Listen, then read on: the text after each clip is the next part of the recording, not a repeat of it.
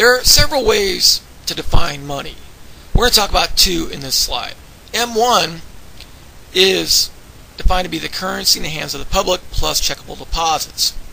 Currency held by the public is all the currency held outside of bank vaults. It includes coins in your kids' piggy banks, underneath your car seat, in your pockets, in between the couch cushions, the cash in your wallet, or the coins and cash in businesses' petty cash drawers. Demand deposits is the total amount of money deposited in checking accounts. Traveler's checks are included in M1. They used to be very popular, not so much today. M2 is defined to be the sum of M1 plus the amount of money in savings accounts plus the amount of money in money market mutual funds. Money supply growth and inflation are very similar concepts. Money supply growth is the percent change in the stock of the money. Inflation is percent change in the price level from one year to the other. Now, the reason why they're related is because if the Fed or our central bank starts printing money, it's flooding our economy with dollars. And the more dollars that are slushing around in the economy, the less valuable they are. So it takes more dollars to buy a Coca-Cola, for example. Now, this is kind of like if the Fed had, $1 billion worth of diamonds in its vault, and it just dumped out a bunch of diamonds in the U.S. economy. Well, what would happen to the price of diamonds if $5 billion worth of diamonds were dumped into the economy? Well, the price of diamonds would plummet. And that's the same thing with the value of money. So when the central bank is printing a lot of money, eventually there's going to be inflation. Now, how much inflation depends on how rapidly the money supply is growing. Hyperinflation is really, really, really high inflation. Well, how high is really high? Well, most think it's about 50%. It's a judgment call, and we usually talk about ridiculously high examples. Examples like Zimbabwe. A couple of years ago,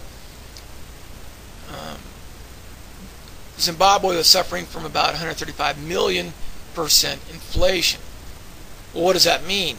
Well, if something costs you $1 at the beginning of the year, the increase in the price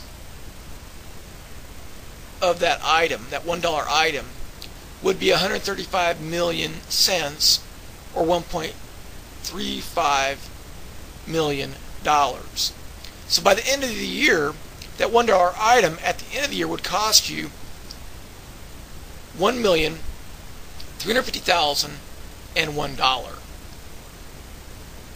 But that's an extreme example of hyperinflation.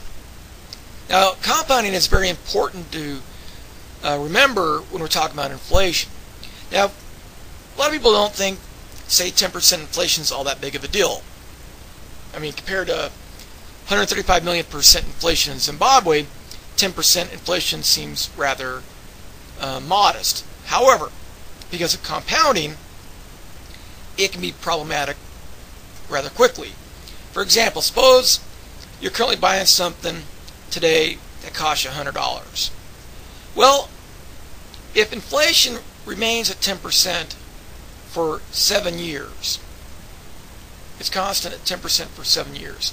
After the first year of 10% inflation, that $100 item that you like to buy every year will cost you $110 after just 1 year. After the second year, that $100 item would cost you $121. After the third year of 10% inflation, that $100 item is now $133.10. After the fourth year, the $100 item is now $146.41. After the fifth, it's $161.05. After the sixth year, it's $177.16. After the seventh year, that $100 item has nearly doubled in price to $194.87. So it's really important to understand the effects of inflation with respect to compounding. Things will double in price in just 7 years with modest, what you would think is modest inflation of 10%. Now, examples of hyperinflation, I have 2 YouTube videos here. The first one, you could go to YouTube and do a search, and you'd put quotes in the search box and type hyperinflation space dash space Germany space 1923, and then look for the video by PLYMHISTNE net. Okay. The second YouTube video can be found by typing in quote hyperinflation space Germany space 1923, and then select one by gold to the moon. And these are really well put together YouTube videos that talk about hyperinflation. A famous example of hyperinflation occurred in the Weimar Republic of Germany post World War I.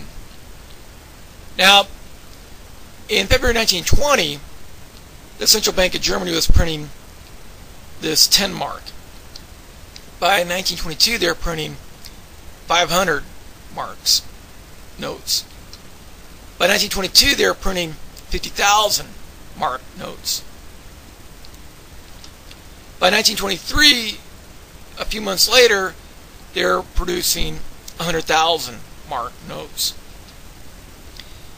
A few months later, it was up to 10 million mark notes. Then 500 million mark notes. Now, this says 20 something mark, but I think what happened here is they had so many zeros on the currency that they had to kind of like erase some zeros. So this represents more marks than that. Even this one says 500 million. This says 20 with a different word mark. So this represents a larger number than that, even though it doesn't seem like it. And that's what happens when central banks have printed so many marks that they have to start erasing zeros from it. Now, why did this happen? In November of 1918, there were 29,200,000,000 paper marks in circulation. A year later, there were this many paper marks in circulation, and I have no idea what that number is. This was a massive increase in the money supply, an increase of, 1.7 trillion%. Now, when you're printing that kind of money, and you got the printing presses running non-stop, well, you're going to have hyperinflation, and they had some seriously hyperinflation. The money was so worthless that it was common to see notes or bills in the street. I mean, when you walk around in America, you might see a penny or two on the street. But when you're walking around on a street in Germany, there was paper money everywhere because it's so worthless. It was so worthless that people were using it as wallpaper, or they were burning stacks of cash. Yugoslavia had inflation problems as well, but it got really out of hand in 1993. Here's a common note that the Yugoslavian Central Bank was printing. A few months later, they're printing this one, and then they started printing this one, then they started printing that one, and then this one. Okay, so, maybe you used that to buy a Coca-Cola at some point around 1993, and then about a year later, you're using that to buy a Coke. So things got really out of hand really quickly. In January 1993, $1 could buy you 900 dinar. That same dollar bought you 2 million dinar in November of 1993. A couple weeks later, that same dollar bought you 13 million dinar. A couple weeks after that, 64 million dinar. A couple weeks after that, 6.4 billion dinar. So prices were doubling every day. Now, on the 24th of January in 1994, $1 American could buy you that many dinar. That is a lot of dinar.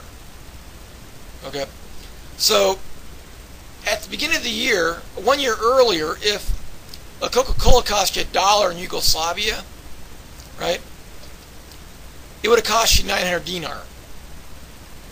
If that same bottle of Coca-Cola was still worth $1 American, you would need this many dinar to buy that same bottle of Coca-Cola.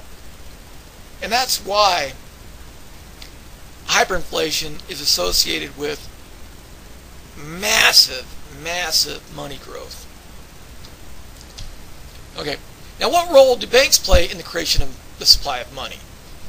Remember, we said that money supply is a function of bank activity and the Federal Reserve, which is the United States' central bank. Commercial banks bring savers and investors together. Banks use checking accounts and savings deposits to make loans. The balance sheet for a bank has two sides. One side has liabilities, the source of the funds for the bank, which include checking accounts, savings accounts. Now, assets generate income for banks via interest payments. Those include mortgages, car loans, and U.S. Treasury bonds, and required reserves. Okay, and excess reserves as well. Now, I like to think of excess reserves as big withdrawal insurance. If you have a lot of excess reserves on hand, and a guy like Jed Clampett from the Beverly Hillbillies comes in and says, "I don't like you anymore. I want my $24 million that I deposit in my bank account." Well, Jed Clampett, the reason why the Beverly Hillbillies is so funny is because Jed Clampett really didn't understand how banks work. Well, if Jed Clampett has some of this $24 million in a checking account, well, Milburn Drysdale would have to have 10%. He could loan out as much as 90% by law, but he has to keep 10% in there. If Jed Clampett had a lot of money in a savings account, well then Milburn Drysdale could lend out 99%, because banks take the money in your savings account, your checking account accounts, and they lend it out at higher interest rates. And the difference between the rate they pay you and the interest rate they generate from making a loan is their profit. The net worth of the bank is the difference between assets and the liabilities. Now here we have a T account for some bank. This bank has $300 or $300 million, however you want to think of it, in required reserves. The bank has 50 in excess reserves, so it could have made more loans in the amount of $50, but it chose not to. It has $900 in U.S. Treasury bonds and $2,000 in car loans, for a total of $3,250. Now, on the liability side, it has $3,000 in deposits. And if these are in checking accounts, by law, this bank would have to hold $300 in reserve, which is why we have why the bank over here has $300 in required reserves. That's a requirement by law. The net worth of the bank is $250, and both sides add up to $3,250. Now, reserves are assets not lent out by banks. Banks are required to hold a fraction of reserves. We denote this quantity R, subscript R. These are required reserves. Reserves in excess of required reserves are called excess reserves, R, subscript E. If the reserve requirement ratio is 10%, the bank will hold $300 by law, required by law. They have to hold $300. The quantity of reserves is a total of required reserves and excess reserves. So in this case, the bank is not lending out $350.